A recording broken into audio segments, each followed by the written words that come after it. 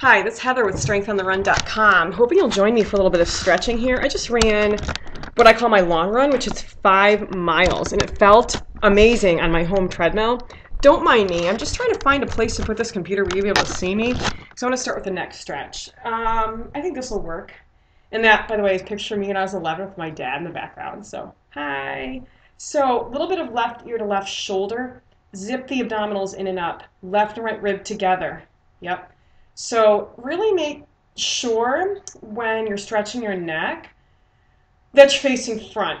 So please, I don't want you to turn your head sideways because it just really affects your stretch. Try to avoid that. Try to plug those shoulders into your back. Let's do the other side. Keep breathing with me. Super big breath in, super big breath out. Again, super big breath in, a super big breath out. One more, so about 5 more seconds. And again, chin forward, tucked into your neck, so not jutting your head forward, right? Cool.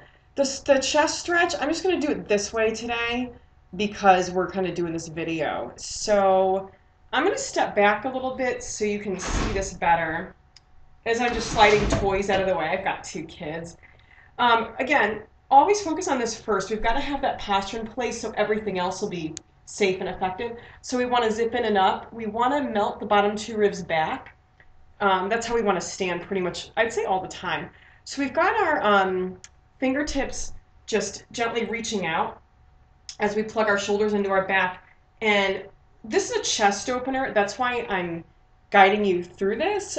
But what I also love about this one is it loosens up the arms, and believe it or not, a lot of us have tight arms. We don't even think about that because we feel our back, feel our hip, our knee. But a lot of times, especially if you have upper back and shoulder and neck, your arms are also tight. And so when we do this, we're loosening up our biceps and our triceps. So we're getting a lot accomplished with one stretch.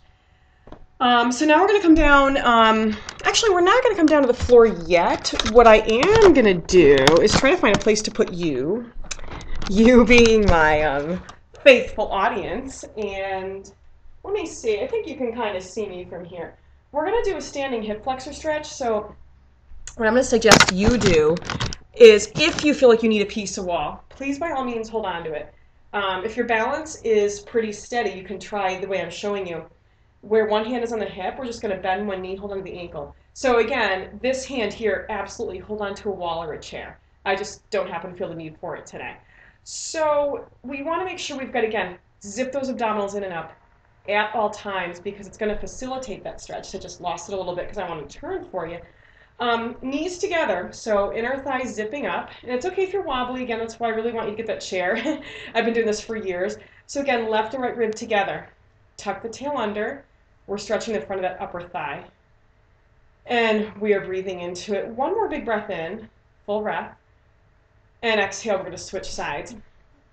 So that other arm can help you with your balance. And now I'm feeling a little more balanced. And what's fascinating, by the way, about this, check in with your body, see if you notice this.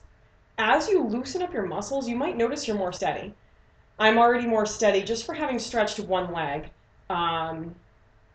You might also notice one leg is better than the other. For me, that's not the case. I happen to know that it was because I stretched. So inner thighs hug together. We're just zipping in and up.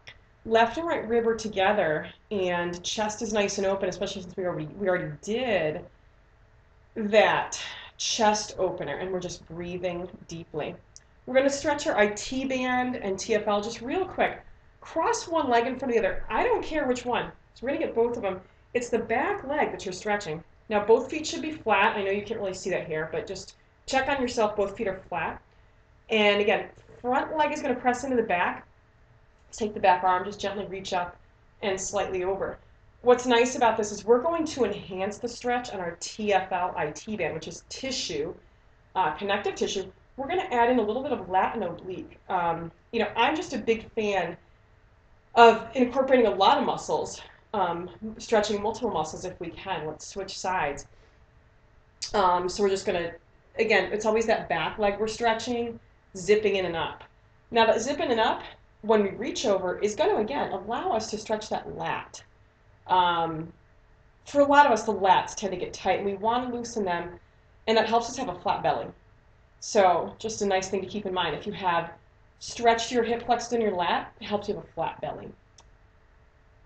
Awesome. So now a couple more muscle groups before we feel like we've really gotten most of our body. I mean, this is pretty efficient. It's just a lot of the muscles in our body, and I would say about maybe 10 minutes at the most here. So I'm going to adjust you guys down a little bit. So what I'm going to do right now is get my hamstring. So we've got this bottom leg flexed. We've got the heel pressing forward, ball of the foot pressing forward. Straight line, hip, knee, and ankle, abdominal zip in and up, chest open. And sometimes what I like to do when I'm stretching here is stretch my neck with it like we did a little earlier. So you could definitely do that. And this is driving me crazy. I feel like I just need you guys where you can see me. So that's a little better. And let's do the other side. So maybe if I move a little bit closer to you guys. Perfect. So straight line from hip to knee to ankle. Zip in and up, left and right rib together, nice and tall. Breathe. Breathing into it. We're almost done.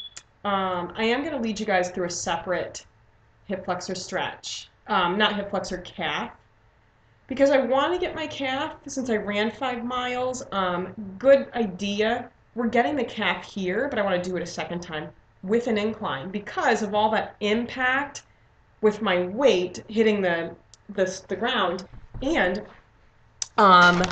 just because I used it so much, running uses those muscles. So, and you know, I just kind of want to show off my treadmill too. So I'm not going to lie about that. I was so excited to get this treadmill. Take a look at it. Let's give it proper respect, shall we? Isn't it the coolest thing ever? I love having it. So I'm going to try to angle you guys so that you can see the stretch. Because what I'm going to do is stand on the edge of my treadmill now. It may go without saying, but just in case, make sure your treadmill is off before you do this. Have it turned off completely. Mine is unplugged, but definitely make sure that treadmill is not going to move before you do this. So just trying to get you guys to stay. My computer is kind of old, I'm not going to lie. All right, so we're up on the edge of the treadmill here. I think you'll be able to see this just fine. So I've got the ball of my foot. Let me angle you guys down a little bit. The ball of my foot is right at the edge. Now I'm holding on here with one hand to the bar. I'm just going to gently hang that heel down. Now, an advantage to doing this, as opposed to simply standing on the ground and reaching your leg back, we get more of an angle. We actually get some dorsiflexion, which is just a fancy way of saying that your toes are kind of angling up towards your knees, so you're getting that angle in your ankle. Sounds like a tongue twister. So that was about 25 or so seconds. We're just going to do the other side. So make sure your foot is straight, so don't turn out or turn in. Make sure your toes are straight towards your wall or whatever's in front of you. And we're just reaching that heel down about maybe 5 to 10 more seconds here. So pretty good full body stretch in 10 minutes. Love it. Good way to start or end a workout. Now that's a wrap. Thanks again for joining me. This is Heather with StrengthOnTheRun.com. Check it out. Subscribe, leave a comment. Let me know how I'm doing with these videos. Have a beautiful and blessed day.